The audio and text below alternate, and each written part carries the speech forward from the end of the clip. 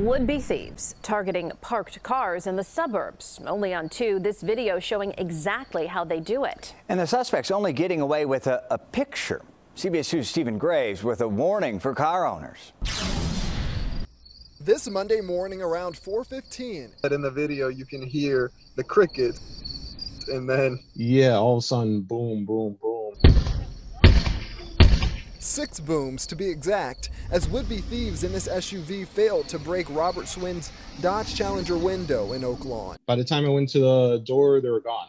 But he checked the security camera at Oakdale Drive into Washington only to find more.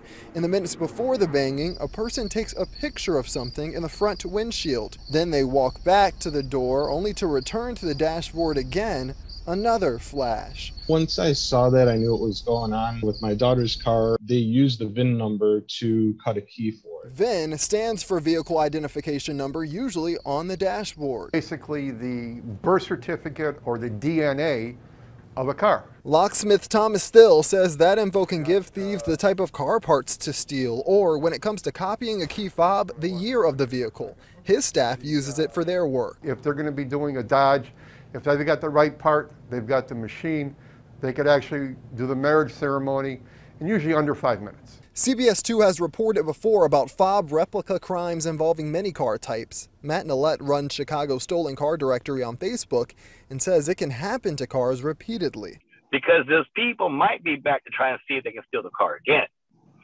That's happened before too.